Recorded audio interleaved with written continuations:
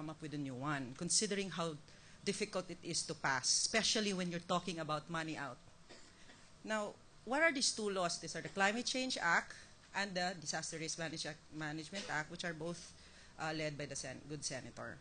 Senator Biazon, And of course, Congressman, was the sponsor Sorry. of the NDRIMC. And to everybody else who were involved. And then we came up with another amendment of the Climate Change Act in 2012, which created the People Survival Fund Board. What are these three important legislation? There's an program 1 billion under the People Survival Fund. It is something that doesn't go to the Treasury. If you don't spend it, it again, rolls over. The timing would be for disaster risk insurance in the Philippines right now is ripe because we already have this product in place. We have a money that's in program, and according to the DBM, and of course the discussion of DOF, we can unlock it anytime as soon as we come up with a working financial plan. That's all we need to do. And then we can use the 1 billion or maybe half of it. We need to test it. It's not a perfect product, whatever they have, the GSIS, because what we learned in Yolanda is that most of the government buildings need to ask for another amount of money for reconstruction because most of them are not insured.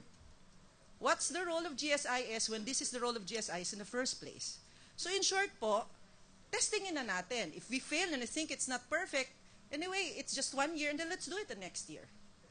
So now in January 28, if the DOF and the other member of the boards decide, we have a 500 million ready, we can ask DBM to unlock it, we can pay it, then we can decide whether a parametric trigger of state of calamity or to combine it with rainfall, which is also available already. We can do a kind of insurance where we do frequency. For example, if there's 19 typhoons, 6 makes landfall, 3 are destructive. We can ask for 3 premiums of frequency. We can do that. We can even insure the income on an LGU, if that's available. If we cannot compute how much will be the insurable interest of the particular building, then we decided on income to make it simpler. So these are all in place, Madam Senator, Mr. President. So hopefully, we're running out of time somehow, but that's the reason why I had to came in even if I'm late, just to share that they were ready. And hopefully, we will have the Senate President will respond and give his comments. Thank you so much, Lucille. Thank you.